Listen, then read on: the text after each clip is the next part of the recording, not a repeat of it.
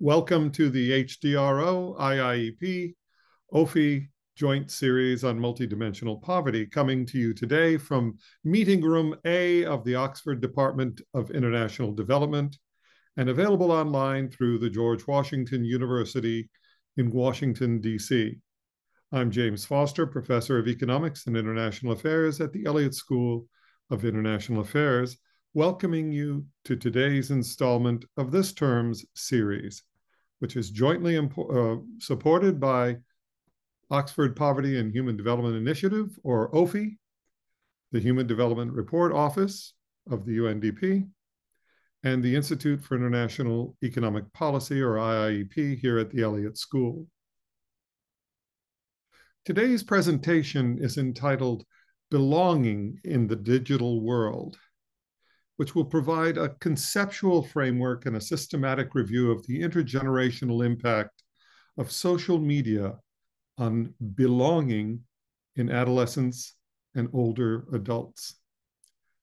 Joining us today to discuss this fascinating topic are Kim Samuel and Prenika Anand of Oxford. And our on-the-ground moderator today will be Sam McQuillan, also of Oxford. Today's topic advances our understanding of the missing dimensions of poverty, especially in richer countries where poverty manifests itself in non-material dimensions of spiritual poverty, isolation, and hopelessness. In just a moment, I will introduce each of today's speakers, but first, I'd like to thank our sponsors of the series, IIEP at George Washington, OPHI at Oxford, and the HDRO at the UN, for continued support in helping advance our understanding of deprivation and poverty. Last week, in a special YouTube Tuesday presentation, former President and Nobel laureate Juan Manuel Santos of Colombia had a marvelous discussion with Tsering Togdi, the former Prime Minister of Bhutan, on their experiences using MPIs to help lead their countries. Next week, we'll be joined by who knows who. Have a look out, okay? It could be me, it could be someone else. So let me now introduce today's speakers. Kim Samuel is a visiting scholar at OPHI, where she studies the relationship between social isolation and multidimensional poverty and the link between human belonging and well-being. She's also a visiting research fellow at Green Templeton College, exploring the health impacts of social isolation and building reciprocal systems of care. She is founder and chief belonging officer at the Samuel Center for Social Connectedness. She's been a visiting lecturer at Oxford, Harvard, and McGill universities, and was appointed the first ever Fulbright Canada ambassador for diversity and social connectedness. Her newest book is On Belonging, Finding Connection in an Age of Isolation. Dr. Prenika Anand is the Leslie Kirkley Visiting Scholar in the Department of Population Aging at the University of Oxford. She's a health management specialist working on facilitating evidence on health behavior modification and its impact on the cost of care. She spent 10 years exploring innovative ways of managing health and workplace well-being in India via digital platforms. She has recently completed an MSc in Applied Digital Health at Oxford and is keen to investigate related opportunities with others in the audience. Our moderator, Sam McQuillan, is a doctoral student at the Oxford Department of International Development and research assistant at OPHI, where he's worked on survey harmonization and the global MPI. His doctoral work integrates participatory research methods and multidimensional poverty measurement with a focus on the Central Appalachian region of the US, and is supported by the Beinecke Scholarship Program and the Whitman International Graduate Fellowship. Sam will handle questions on site. Those in the virtual audience, please use the Q&A function in Zoom. Now over to you, Sam. Great, thank you so much, James. As I get the presentation up, I'd like to just provide a couple opening remarks about our paper, because I am joining not only as the discussant, but also as a co-author on this specific paper. And so it's very exciting to be here. I think this is the present. There we are. I do realize that this is a work in progress paper, and it's also a paper that might not immediately respond to multidimensional poverty or sort of the methodologies that we typically use, since we're doing a systematic review. That being said, I think that everyone in this room can help and can contribute in some way. And so I'd like for us to think of this more as a workshop rather than a final presentation of the paper. I would invite everyone to consider sort of 3 questions that we'd really appreciate feedback on. The first is this notion of digital belonging and how it builds into multidimensional poverty and its measurement. We would appreciate comments on how everyone sees this fitting conceptually into this framework. And then also how maybe we could think about integrating technology into poverty. Secondly, this paper applies the lens of multidimensionality to a systematic review methodology, and this is based on OPHI's past measurement work. Is this something that you find compelling? Do you think that this is really a methodological novelty, or do you think that this is a bit distracting from our ultimate point? Thirdly and finally, we invite everyone to give thoughts on this paper as members of the public and people who use social media. I recognize that not everyone's going to be an expert in systematic review, but I suspect most people here will have a Twitter or a Facebook and will be able to comment on if they find the results of our presentation to be exciting, a little terrifying maybe, or maybe optimistic. And with that, I'd like to turn it over to Kim Samuel, who provides an important background information for our paper. Thanks. Thank you, Sam. Good morning, afternoon, evening, wherever you are. I'd also like to welcome those in the room and those who are joining virtually.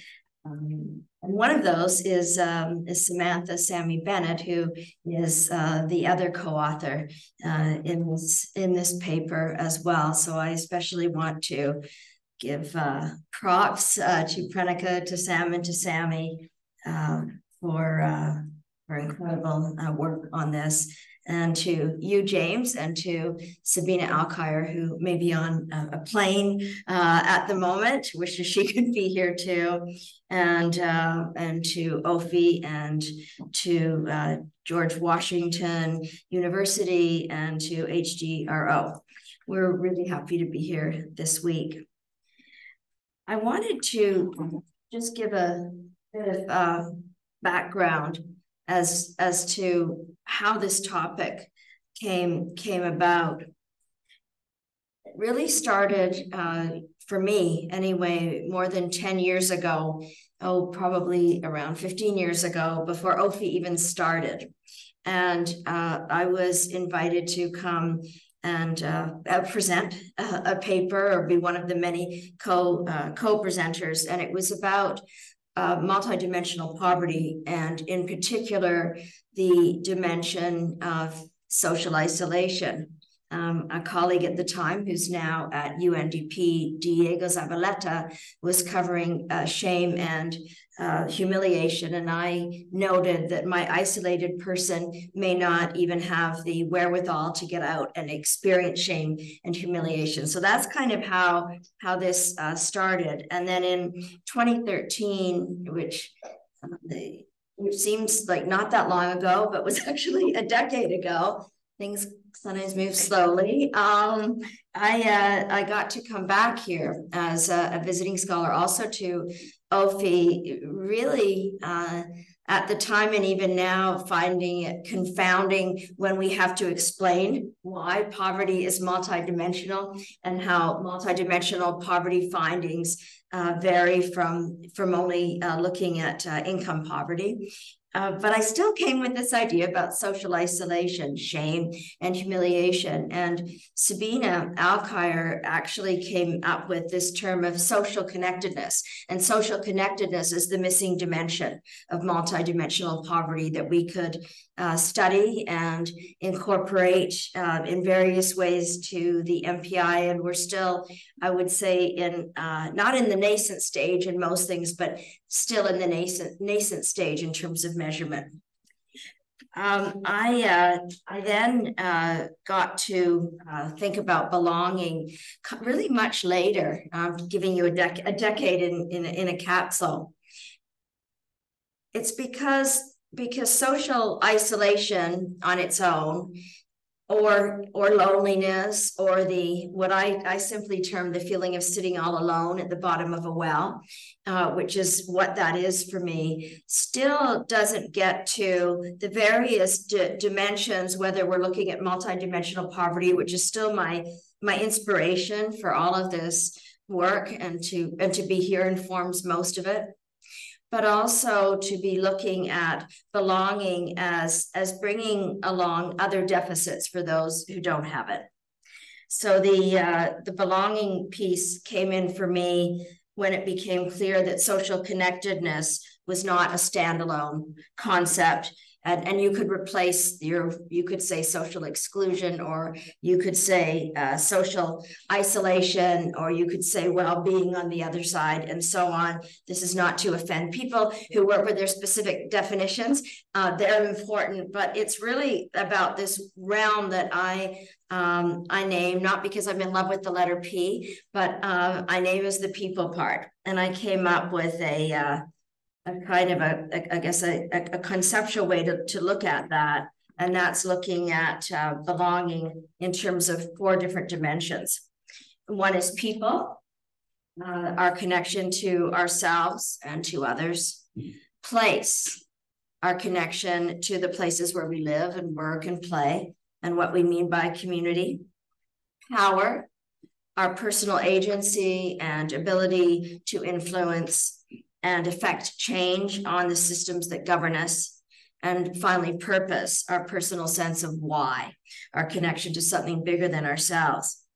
And I'm just giving you the outline here today as to what the 4 Ps of belonging are. And in the end, my belonging will differ from your belonging and everyone else in this room and online. But the idea is that we can define that for ourselves, but that there are more parameters than the connection of one to another that either ground us or don't ground us.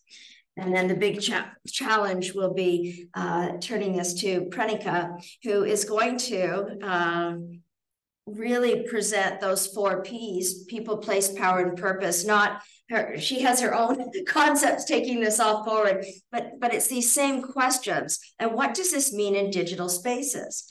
We know that we can't avoid digital spaces, which is not to say that that we would if we could, but sometimes I wish I could, because I really love the value of face-to-face connection and doing things together. But we're looking at this today in a digital world. So what is connection to people? What is connection to place? And then to power and to purpose? You might also be asking, probably in this group, not as much as others would ask outside, why look at older people and adolescents in the same study? Well, one of the main reasons I can give you is that scientific research, and whether that is anecdotal or whether it's looking at numbers, continues to find that the 2 most socially isolated and lonely groups in terms of the life course are young people, where really that can be 18 to 25, or it can be adolescents. We're working on adolescents, but also certainly university age, very much so, and older people. Well, the thing about older people is that while we can segment in most areas of research, what does 0 to 5 look like? You know, I'm not saying necessarily in digital spaces. What do these different years look like? With older people, most of the research really leaves us off either at 45. So everyone over 45 is in the same demographic, or 60 and up. And my colleague Prenika will show you that not only is this a critical area to have better, more reliable research done, it's also an imperative and a way to look at who do we value in society. When I was interviewing people for my book, one of the people that I got to interview was the chief statistician for Human Rights Watch. And I was asking him for really good data about refugees and forced migrants. And he said, well, we don't have it. I said, wait a minute, you don't have it. Who has it? Because this is one of the main areas that they're working. And he said, just let me ask you a question, Kim. Who decides what gets measured? And one of my students at the time, Celine Thomas at McGill University, had the answer. I wish it was me, but it was her. She said instantly, people in power decide what gets measured. So I want to, before turning it, I guess, over to Prenika and my colleagues on the research side, I want to also ask you to consider the values side. What do we value? Who do we value? How do we make decisions, including in digital spaces, as to what's measured and what's counted, and really to bring forward the imperative for better data-driven decision making and policy making, and certainly intergenerational solutions. And I will stop there. The best is yet to come. Thanks.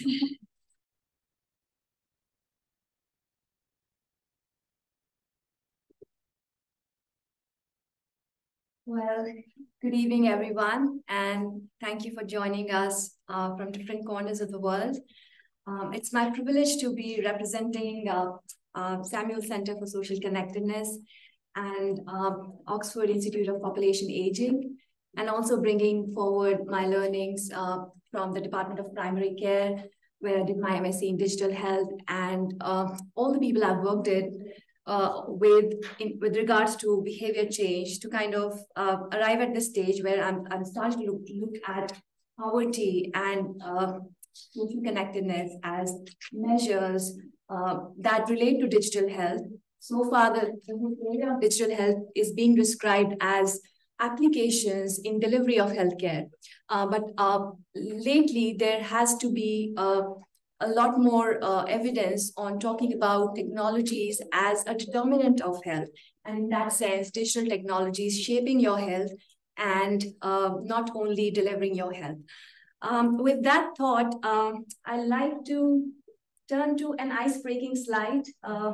I always call this an ice-breaking slide because this brings some interesting perspectives in people's minds. And when I showed this to my colleagues, and I asked them, what do you think? And then they said, well, it's the same dress, but also they are a social media generated avatar of the same person, one at 15 years of age, the other at 75. The interesting bit is that person is me. And well, it also talks a little bit about our topic on the whole intergenerationality and the social media, somewhere in between them. And that's why we're talking about belonging in the digital world. And we've already talked about the topic, the conceptual framework and the systematic review around understanding the impact of social media on these two generations. I just want to make sure these things on the screen are not bothering the audience.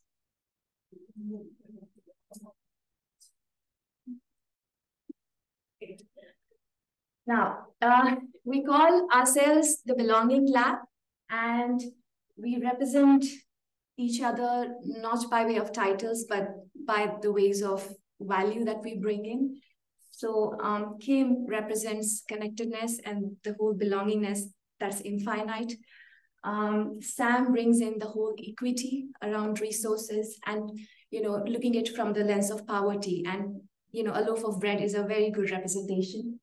Samantha talks about and works on nature connectedness and how that deals with, our human interactions and well-being. And I work with all these wonderful people and the intersections that they work on to kind of holistically look at human well-being. And yes, we want to introduce by talking about a lot of literature that went into the systematic review and conceptual framework. Firstly, we understood from a lot of literature there's a fundamental need for belonging. There are obvious linkages that have been established to public health, and how the current constructs have played around with different terms and terminologies, but haven't come to a concrete measurement and assessment for belonging, which we'll talk about in our conceptual framework and how we want to address that. And then there's definitely a need for measuring belonging a lot more objectively. Now, when we talk about social media, we all know it's all pervasive in many ways. The stats actually talk about it. More than 50% of the people in the world use social media on a daily basis. It's no longer a developed world phenomenon. You would be surprised to know that the average daily time on social media is coming from Latin America. The highest number of users on Facebook exist in India. And then you have stats around everyday communication from Africa that makes you believe that social media is a phenomenon. The apps are not related to just Meta, but you have apps in China like WeChat that are as massive as platforms, TikTok, and to the level that a generation is now being called TikTok generation. So yeah, like I said, there are 1 million monthly active users across all platforms on Meta, whether it is Instagram, Facebook, WhatsApp. As on Jan 2023, the numbers of users have risen to 59%. And I'll not talk a lot about the whole lot of websites and social networking sites that exist. I want to come to the generational approach to social media. And this is something that has fewer literature around it. The pace of adoption of these technologies across generations have been different. And there have been terms used like digital natives, people who are born with social media around them, or digital immigrants who had to adapt with this change coming in suddenly. And then you have terms that I'm sure you've heard of, millennials, boomers, and how they deal with, and then the Gen Z and how they deal with social media. There is significance and value in studying social media use intergenerationally, and that is because they relate to social media differentially and they feel belonged differentially. Now, there are a lot of theories around how social media gets adopted and used, and I'll just talk about a few of them that actually focus on the whole poverty theme around it. So you have theories like rich get richer, wherein the people who are more extroverted use social media more and make more interactions online, so they get richer. The other one is rich get poorer, wherein if you have many in-person interactions and you switch to social media, you displace your in-person interactions with social media. That's the rich get poorer theory. Similarly, you have everyone gets richer, wherein you have your real world interactions, and then you bolster those with social media interactions. So in all, like, everybody gets more connections. And of late, there are more theories around fear of missing out, where the rewards that someone else is getting on social media are something that you don't want to miss out on. And internet self-disclosure, where what you might not feel comfortable sharing in person, you feel more comfortable sharing online.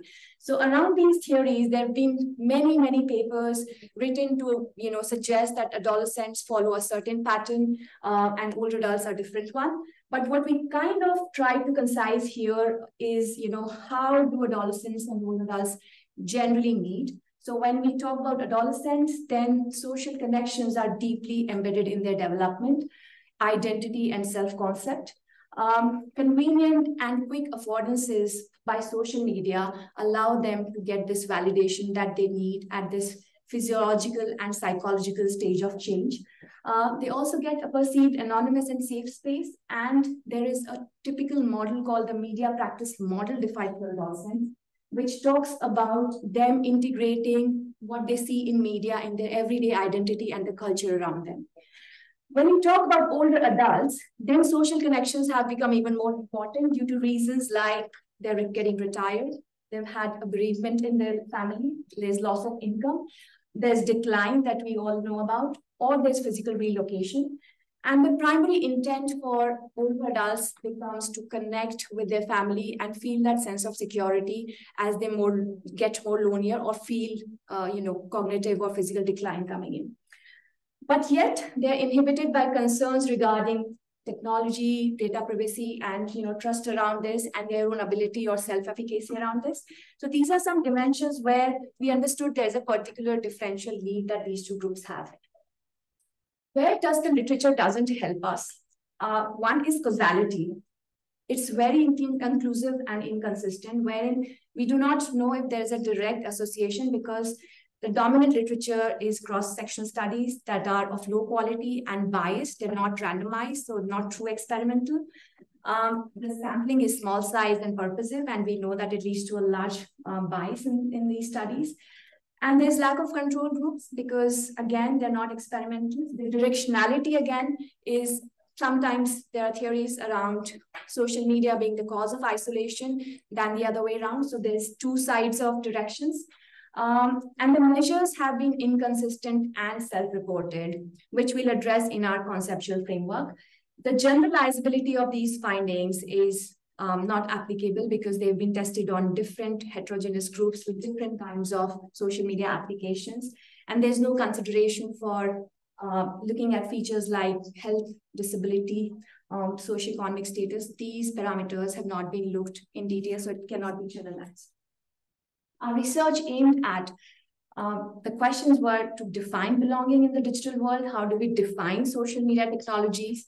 The current evidence around this, the differential impact on these two generations, and the recommendations at policy level, research level, and technology levels. So yeah, I think we've broadly talked about the objectives. Now let's jump straight into the conceptual framework, and I'll invite Sam for discussing this. Thank you. Thank you. I'll just quickly cover how we handled this very, very ambitious topic. One of the first things that we observed when undertaking a literature review was that many of the, especially the experimental studies that have been done, either will focus expressly on loneliness or fear of missing out, or these various concepts that we actually conceptualized as interlinking under a bigger framework of belonging. So in order to integrate these, we had to come up with a framework by which we could integrate these multidimensionally into our systematic review. Our goal was to look at belonging not through a single lens, but rather trying to operationalize Samuel's definition that she provides in her recent book on belonging, which is belonging is wholeness. It's the experience of being at home in ourselves, as well as the social, environmental, organizational, and cultural context of our lives. It's the basis for human flourishing. So inspired by OPHI's approach to constructing multidimensional measures, we therefore sought to identify the essential dimensions of digital belonging using three criteria. This was through a scoping literature review. The first is that the dimension intrinsically speaks to this idea of belonging based off of the dimension that we put forth. The second is that the dimension has been conceptualized in some way in social psychology literature, because that's where we will be focusing the literature review. That's applicable to both of our two populations, and it's non-redundant. And thirdly, that there have been some sort of measurement tools that have been developed, ultimately tested and used to quantify the dimension in experimental results. Through this process, we identified three distinct dimensions that jointly constitute what we call digital belonging. First of it, which is loneliness. This captures one's perceived dissatisfaction with personal relationships. And so that's more of the internal aspect, more internal subjective aspects of belonging. Second is social isolation, which represents the frequency of social contact that a person experiences, and that constitutes the external, more objective dimensions of belonging.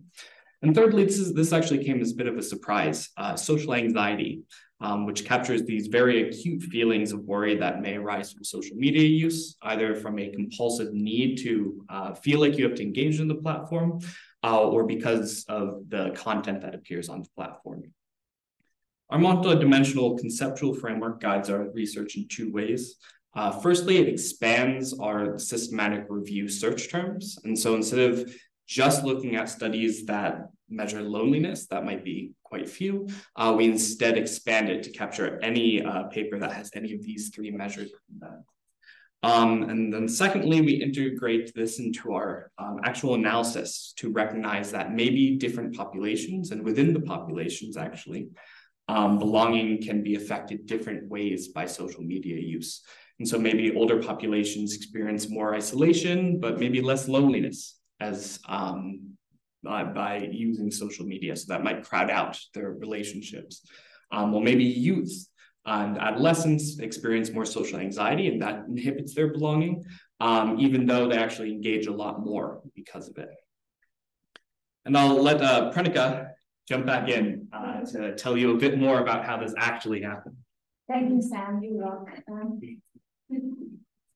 Okay, so let's jump straight to what we deployed for methods. And I'm sure a lot of members in our audience know about systematic reviews. For good systematic reviews, we need to have them Prospero registered, and the gold standards are Cochrane Review and Prisma Guidance. The databases we used were the Oxford OPHI database that had Medline, PsycInfo, Embase, and Cochrane trials separately. We had a search string that involved synonyms for teenagers, synonyms for older adults, synonyms for the three concepts we talked about in measuring belonging. And we had the whole string of popular social media channels. For inclusion criteria, we strictly looked at experimental studies, could be case control or pre-post studies, which are quasi-experimental.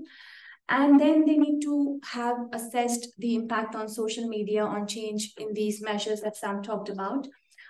We used English only for this time, and we looked at full text and abstract available for our screening. From PICO's perspective, which is population, intervention, comparator, and outcome, I think population is quite clear. We looked at the definition of 60 years and above, and for adolescents, 13 to 17.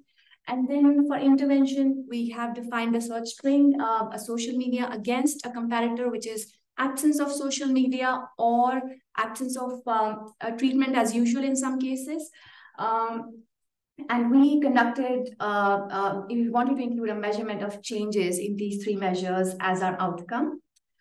Now I'll talk about the results in the table here because the consort diagrams may not be very legible to read, but overall we had 900 odd studies for adolescents and around 1,400 hits for older adults by a detailed screening, deduplication, abstract screening, full screening process. What's interesting is we finally arrived at 3 final studies for adolescents and 7 for older adults. And we were quite curious and we checked with previous systematic reviews. And in fact, this held true for 30 odd systematic reviews that have been done in the area. Now let's look at the overview of studies. I'll try to make it simple and point out the various key findings. Largely, there are global representations, I would say, but Africa is entirely missing. The kind of platforms that have been studied mostly include Facebook, but also Line when it comes to studies in China and Taiwan. 2 of the studies actually developed their own social media app and tested it in the older adults. When we come to adolescents, not enough representation geographically because of the count. But again, Facebook is a dominant platform studied. The next slide really gets into the outcomes. And here I would like to talk about a few key findings. Like Sam mentioned, the loneliness score or University of California, Los Angeles scale is dominantly used. There are studies that have used social behavior, social participation intention scales. And one of the studies has actually looked at log files because they had developed the app, so they had access to log files, which you cannot do for a commercial social media company.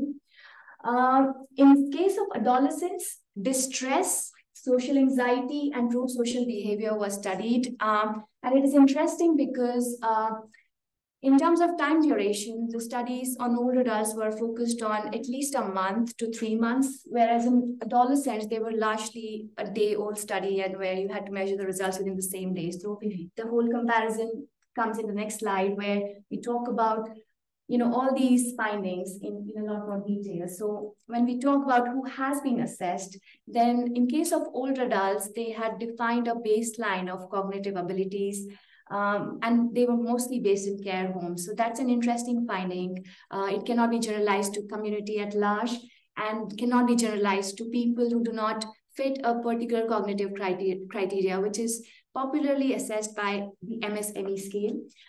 For adolescents, they looked at school-going adolescents with no prior history of mental health issues, and I can understand this was done to rule out any effects of pre-existing anxiety or depression.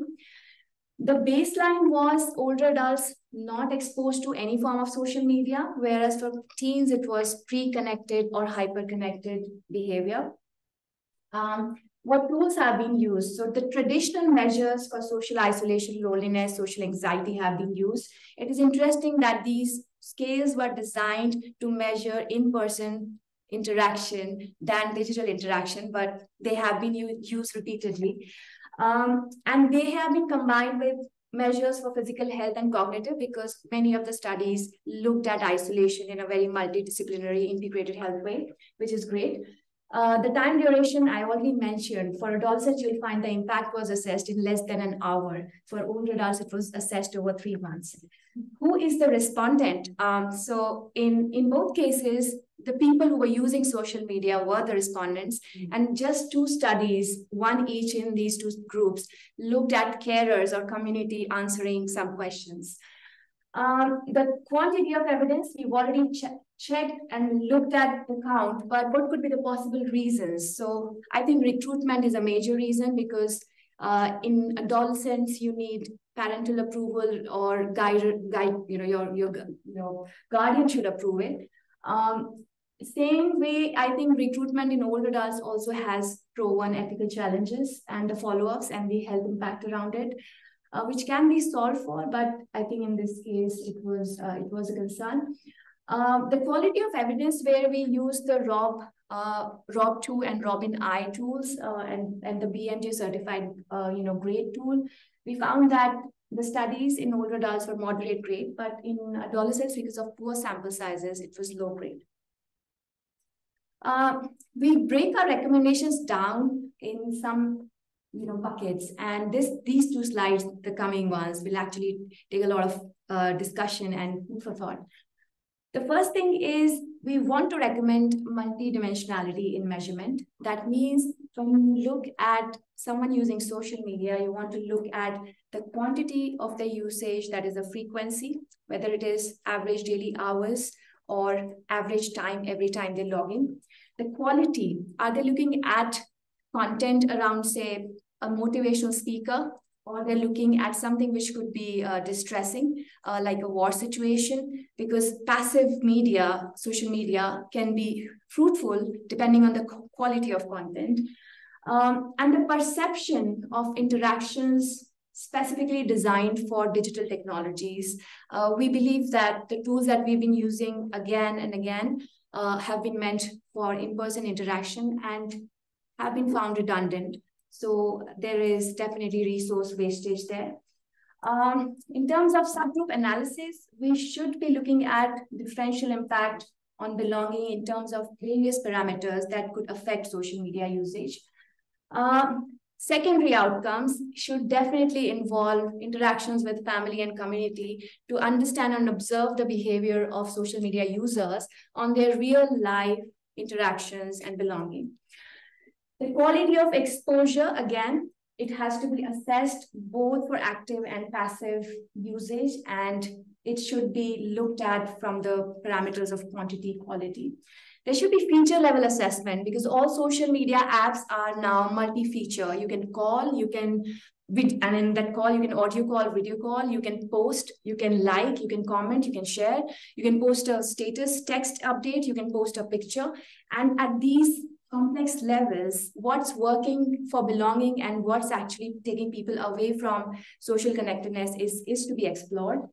There have to be time, seasonality, and temporality-based studies. You need to look at things that promote instant belonging and features that could long-term, could be helping long-term.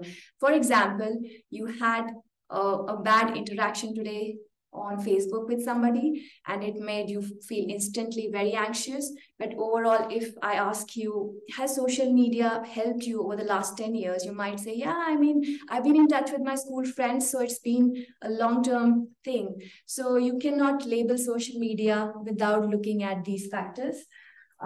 Many population subgroups, even within these two groups, remain excluded.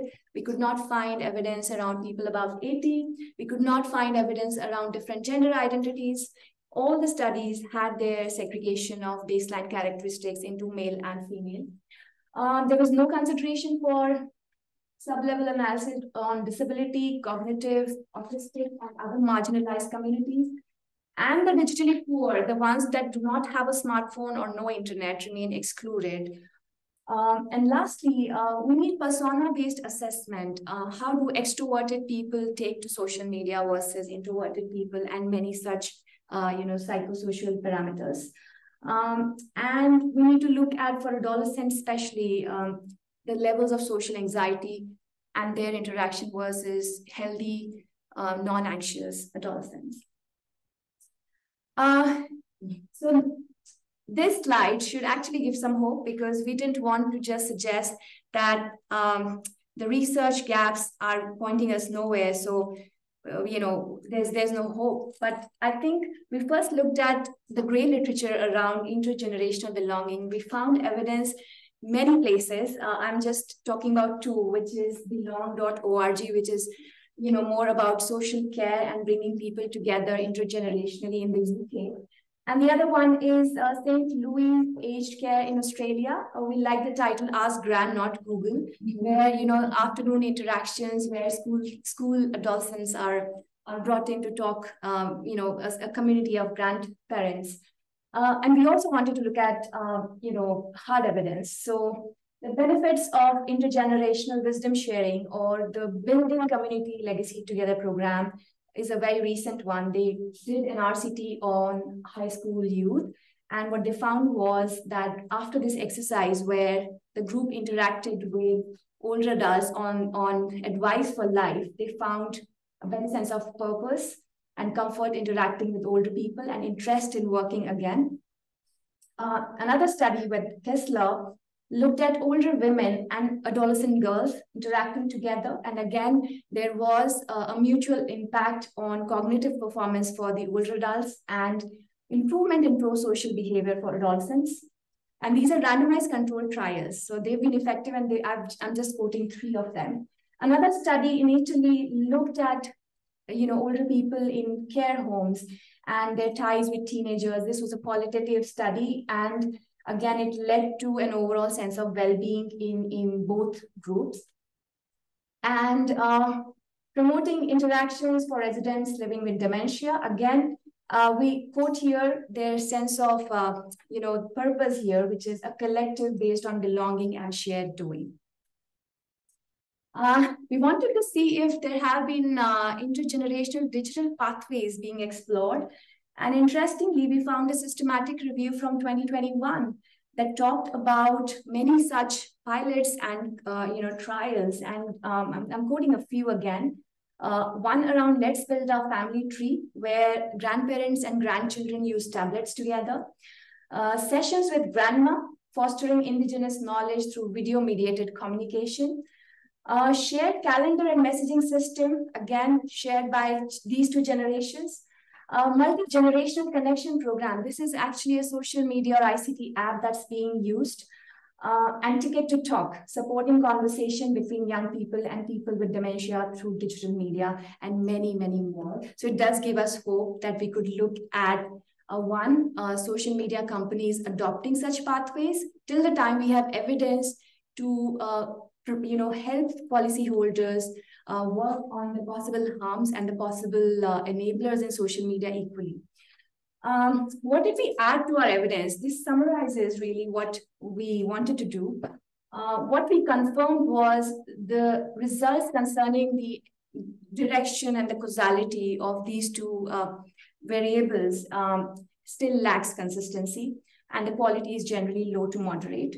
There is wide heterogeneity and generally positive for older adults, but a negative direction for adolescents, but like we said, inconsistent and not reliable. What does this review add? One, the nature of social media interactions is complex and theories of adoption and exchange are not measured by one dimension. So we set a rationale for multidimensional measure of belonging. We need to adapt the existing tools to the digital world. We need to compare the impact of SMU intergenerationally, which we have done. We've tried to explain the direction of these effects. Most trials on older adults are based on the need for connection, that is zero social media usage, as against the need for validation in case of adolescents. And I think I've talked about the other findings on feature level assessment and simultaneous community level assessment, and we propose more intergenerational pathways. In conclusion, we would like to talk about 3 key points. While social media can be useful, again, depending on where the baseline is. If the baseline is social isolation, loneliness, or social anxiety, then it can help improve in basis some studies. But the results are inconsistent. Future research should, definitely consider multidimensionality in approach. And the last one, consistent experimental evidence can assist regulatory efforts where social media is detrimental, and also promotion and integration into care where it is useful. Yet, at the societal and technological level, an intergenerational approach and creation of pathways can be still done. And the specific needs for belonging in adolescents in the digital world can be addressed through such pathways without waiting for more experimental evidence. And with that, I conclude and invite my colleagues again. Thank you so much.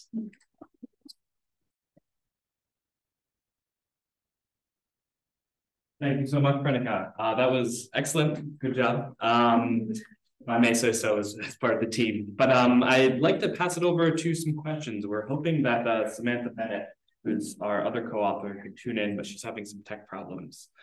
So I think we have one question in the chat, but I'd like to see if there's any in the room beforehand. Pressing questions? Yes, one pressing question. Oh, thank you so much. That was very interesting. And I think, very new topic for me. So maybe my question is a bit basic, but I was wondering, so you mentioned that like multidimensional framework of social anxiety, isolation, and loneliness. And I was wondering if you have a definition of, good belonging and kind of bad belonging, and how you can differentiate between that. Because I was thinking, that I guess the idea is that the lack of, belonging is either caused by these issues or, can be remedied. Like belonging can help to eliminate loneliness and isolation. And I was thinking of, especially in the online space, like calls and chats and like child grooming and things like that, that obviously victims or survivors of that usually say that they were using or like in those groups because of a feeling of belonging or because they felt lonely. So I wonder how that fits into this kind of framework that you look at. And, in the framework, people would perhaps say that they were lonely and that's why they, like how does good and bad belonging kind of fit into your framework? I guess maybe I'll start with the overarch, my specialty today, and then turn it over to my colleagues. In terms of good and bad belonging, I would put it just a little bit differently, is that there is belonging where you have those deep connections that I talked about in whatever way they come and that you experience them. Or you could have, I think what you're calling bad belonging, I would call the shadow side of belonging. And the shadow side is denied belonging. It looks like it's belonging, but it isn't. And I'll give you an example that I often go to, although it's from not from this research, but just to give the definition, is that I write about someone that was a child soldier, and he in 3 different countries, and he talks about how his childhood had no family, didn't belong. So he said he found his belonging by being a child soldier. There were people that cared for him, thought they loved him. They did, but what the activity that they were engaged in, as Rex Molefe is his name, his story is amazing, were definitely ones that were very damaging. So one of the things that I draw about, sort of, I like your question, but I wouldn't go to good or to bad. It may be like fulfilling or not fulfilling, is that when someone else's belonging is denied in order for you to have yours, that is not belonging. And in terms of I guess another point that I wanted to bring up is that about belonging, you can also choose not to belong. I think that's really important. There'll be places where somebody might say, "Oh, you're part of this group, but we're putting you here," or and there may be a pejorative or negative connotation that goes with that. You can opt out of that too. So choice and agency is really important. Yeah, I had a few points, but I want to check with Sam if he wants to add. No, I'll. Yeah, great. So I think what makes life simple is examples. And I think it becomes very important to look at digital spaces in context of what could be potentially bad and what could be fulfilling. I think we as a team agree that belonging is an overarching positive concept. But when we look at the dimensions, they could reflect a positive or a negative concept. So you could have friendliness sitting in one of the dimensions, or you could have loneliness and social isolation and related depression, anxiety sitting in another. And because of these issues of scales measuring either a positive or a negative, that doesn't give an overarching picture of belonging. Now, putting an example, if a tool is really asking about the number of social interactions and translating that to social media, asking about how many friends do you have on Facebook, how many followers do you have on Instagram, and then we link that to belonging, it's an incomplete picture.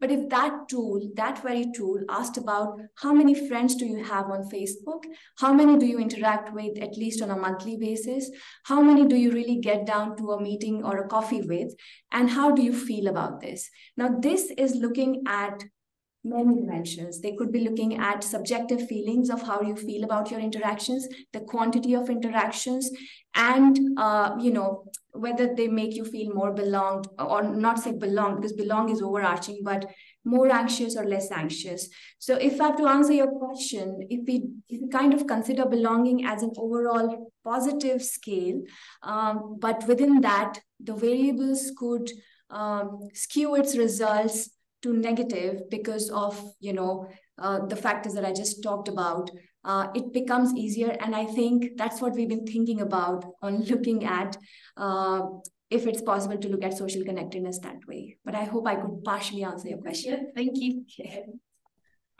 We have another question in the room. Two, great. Unless you have something you'd like to continue with, of course. No, we have a question online, but we can handle that up. I was just curious if you differentiated at all between the different social media platforms, especially ones that have different algorithmic incentives, or whether you looked at it as more a passive tool and then just looked at the ways that the people were interacting with those tools.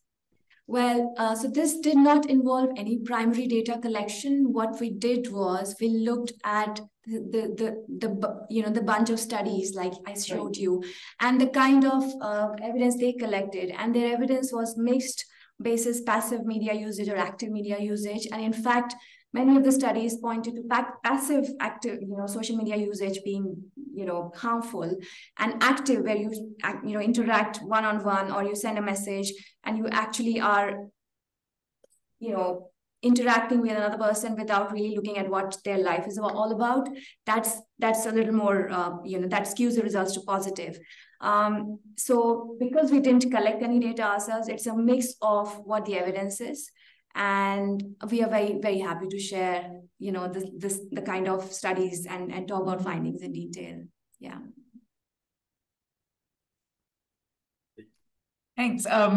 Great presentation. And I'm not sure if this is just going to be a comment or if it's going to turn into a question, but just some of the thinking that it prompted was that we knew, in a way, I felt like I wasn't surprised that the overall results were mixed, because I think with some of these, issues that we already responded to, with not really knowing the nature of the interaction, are people, expanding their networks and having, hundreds and hundreds of friends, but not really knowing them all that well, or are they using platforms to kind of reinforce either existing relationships or to build relationships? And so it made me think of some work by Robin Dunbar, who's based, his Dunbar's number. And so, the idea that we sort of have a limited capacity for how many really meaningful relationships we form. And so I almost wondered if, thinking in terms of that, where he would argue that, you maybe almost have up to 5 people who can be like, you're really, really close, really depend on kind of people. And then, maybe up to 15 more, significant other relations. And then you kind of get, out to sort of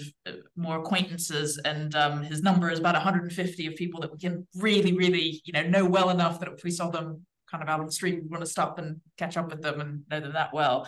And so, yeah, just your presentation really prompted me thinking back to how you frame belonging in the 4 Ps, with the people, does it mean that social, digital engagement allows to, it causes trade-offs, so if you're going to spend time getting to know people on social media platforms, does that mean it's going to come at a cost of the in-person development, or or do they reinforce each other? So I don't know if I can really phrase that as a question, but I just wondered if in the study that you identified, if any of them gave you any sense of how you might sort of pick at the significance of the relationships, and whether those crossed over into meaningful in-person relationships, or I guess theory you stand by on that. No, I think largely no one theory can confirm what what social media usage adoption follows in these 2 groups. The buckets that we showed about where your baseline is, are you a socially anxious individual? And in those cases, evidence suggests that social media becomes a safe space to anonymously share and actually grow in your self-efficacy for in-person interactions, and builds your capacity around those things. And likewise, there's another effect where, you could have many ongoing in-person interactions that could be completely displaced by social media virtual interactions.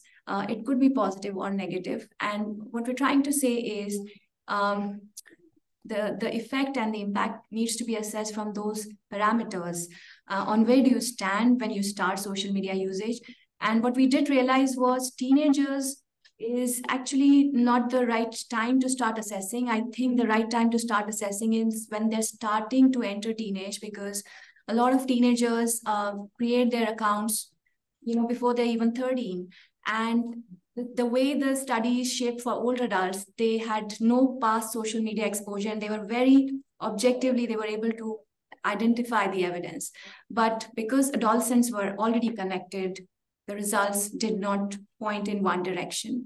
So that's a learning. And I think to answer it more objectively, it depends on where your first social media interaction was and where you were, and then what's your persona. And it's not really a matter of number of interactions or how you feel, but also your psychosocial constituents, your constitution as an individual. And yeah, I mean, it's fairly complex, if I have to say that.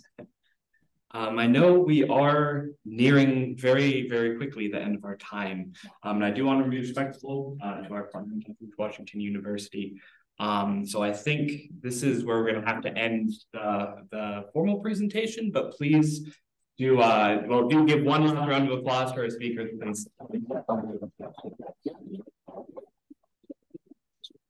But also please join us for a conversation afterwards, and perhaps an ongoing conversation. I know all 3 of us are very open to collaboration and just talking through these things. It doesn't have to be anything formal, but thank you so much. I don't know if James has any last words. There we are. Well, hello. Good to see everyone. Yes, I just have one final last word. It isn't going to close down the webinar. I just thought I'd continue with a question, if it's all right. it's the link between all of this and social capital and external capabilities, which likewise has a positive and a negative side. So, and also can be seen as being amplified by digital media. So I think that that is a really interesting substantive discussion that intersects with yours. In any case, I suppose after that, I should bring down the online webinar after a point, but continue, please. I'm enjoying it. Thank you. And I think I'll comment myself on the question of external capabilities and sort of these interlinkages. Actually, very recently at the Human Development and Capabilities Association conference in Sofia, we had a discussion panel that was all about the intersections between belonging. This really emerging, I consider it very exciting idea, the capabilities approach. And I really do think that we need some more literature, some more thinking about it. I don't think either of us have one answer. And I think that's sort of the beauty of this brand of research. I'd love to be able to get some sort of, I don't know what it would look like, but generate some more conversation off the back of what we're able to do in Sofia. So I'm not sure if either of you have any other comments. Yeah, good. I think one point we didn't address or talk about a lot was the whole disinformation or misinformation phenomenon that's happening, and the situation the world is in today with 2 wars ongoing. Social media is and the computational algorithms have power to influence and shape your opinion. That becomes important when you're an adolescent and looking at your identity and your place within the world. Also when you're an older adult and you're realizing that you're becoming a little isolated, and where do you fit in the world for the next years that you have. And that's something that gives a lot of responsibility to policymakers to look at evidence that's available. And I think evidence can become powerful if research is directed in the right direction and with the right measurement tools. And we dealt a lot about that today. Yeah, I think that's where I end. I would just add about the social capital point of it, and certainly looking at this in multidimensional context is to your I don't know your name, but your question, your question about how far have we come and how far has the research come, I guess, that we're drawing on in identifying what we mean, all the different kinds of digital media and who uses what and why. That's really important. And I think my colleagues would agree, is a place for further research. We just don't have it right now. But along with that is the issue of social capital and social equity, and how do, what is the barrier to entry? And even when you were talking about in terms of older people, that the research is almost done entirely in nursing homes, which isn't really giving us a clear picture. And that's a whole other topic about institutionalization in nursing homes. But how are people able to access the different media, and who is helping to show people how, if they are, how do you call it, the nascips, the new natives, sorry, the natives, okay, to this. And it makes me come back to the lens of poverty and for younger people too. And when you ask, there's a point of maybe we need to start researching by when does a young person first, what's their first exposure to digital media.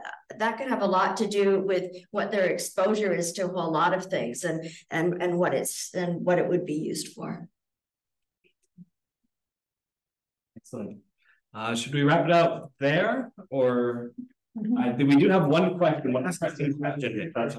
It relates to the first question that was asked, and just a curiosity really. You remember that part when you mentioned maybe, like, I think you were talking about future research possibilities, and you made a distinction between the temporal framework of belonging, how somebody feels not so good about an interaction maybe one day, but that's not necessarily how he or she would feel about belonging and Facebook in general. What could be a good way of measuring that? Or like, what questions you ask so that you have a sense of the time frame of belonging through the interaction? Yeah, okay, let me also now try again fit this into an example. I'll take you to the world of drug trials and pharma studies, and think of social media as a drug, right? Or a vitamin for that matter, anything chemical. And how usual studies look at effect of drugs is the whole time frame that you've taken the medicine and the impact it has on you. And if the question is clearly address this by asking questions related to instant feelings, emotions, related to use of any platform, within that platform, any feature, and also looking at how long have you been it for and what do you feel about it, and then kind of repeat that. So what I think I realize is that we do not treat social media addiction on the same level as drug addiction, and that's a complex topic. But if you just kind of think of the methodology, then we could just adapt how you look at the frameworks around those trials, and you give time to evidence to evolve. But in the first place, you design your questionnaire to be holistic, to be addressing these parameters, and then you call it a digital belonging tool, and it doesn't exist. Okay, if I could maybe just to add the way how you describing whether it's an addiction or a vitamin, however you want to look at that. Just as a by the way, which I found really interesting. Sometime in the last few months, I was at Harvard University and meeting with Dr. Michael Rich, who has, and apologies to Dr. Rich if I get this wrong, digital wellness lab. I hope that's correct, but it's looking at the younger people in particular and their use of social media and also helping a lot of kids that have gotten addicted to social media. And when he was explaining, I said, how do you handle this addiction? When we were talking about the relationship between addiction and social isolation, full disclosure, it was a different conversation. But what he said is that the way to treat this kind of addiction, he said it's a little bit more looking at if someone has an eating disorder, because you can't say go cold turkey. Bad pun. Didn't mean that like that, but that you can't say, you can't eat anymore. You have to be able to eat. And yet we're living in a world where the pressures are so much, including for social connectivity, to be online. So back to complex problems. Mm-hmm. I think I will just finish up with Sammy's questions. Sammy Bennett, our co-author from the United States, sent a couple questions just, to get the conversation. And recently graduated. Yes, recent MPhil graduate. Yeah. She asks, can you draw some connections from our study to the work of OPHI? How could these threads of multidimensionality be strengthened? And then she also asks, what surprised you most about the findings from the systematic review? And I can just give my answer quickly. Yeah. Firstly, I think it's going to take a lot of effort on the part of a lot of people to take seriously and think about how things like social connectedness can be integrated into poverty and poverty measures, as well as the human development approach more generally. I referenced that earlier, but I think that's, that is a frontier of research I'm hoping our paper can speak at least a little bit to. And I think what surprised me most about the findings for the systematic review, coming from a non-scientific background, was just how little research there is out there about this thing that is so ubiquitous. Like there's so much research on like snails in the Atlantic Ocean, but like something I do every single day, there's 10 papers, 12 tree papers. Frogs in the Caribbean. Yeah, nothing against tree frogs. But it sort of gave me pause, I think. So yeah, those are my answers.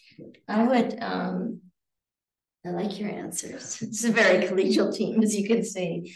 I think it's in terms of the work of OPHI, some of that we've addressed already in terms of multidimensionality quite a lot, and maybe not as much, even though it is where we're coming from, about looking at the relationship and intersectionality with poverty in its many different forms. And I think that might be noteworthy as well. I want to say that the lack of good data and research, I wasn't as familiar with what would come in terms of the adolescents, but I think as you would agree, I mean the lack of research in terms of older people is a huge issue, and in about every different way. And even, you know, what say surprised me or disappointed me was that here too. And so when we talk about older people, and of course adolescents, but my work has been more around the older people part of this, is that we see that it's not that things aren't getting better simply because they're not getting better because the research isn't being done, and it is at the Center for Population Studies, but largely this is a group, again, what gets measured, who decides that, and there hasn't been, I don't think, enough really good research being done that could drive change. And so older people are spoken about as older people, and even recently, and I guess a former prime minister's words came to light about during COVID. Maybe it was a good time to let some of them go and make space for the others. So I think that there's a lot of bias that comes into this, and in terms of I'm going to turn to Prenika, moving along, but to ask you what I'm saying about older people, is this true of looking at digital media? It seems to be, in terms of not being able to readily find research that is showing the different kinds of digital media that people use. Yeah, I think I'll answer the surprises for me from systematic review perspective. And again, I stitch this back to my medical background. And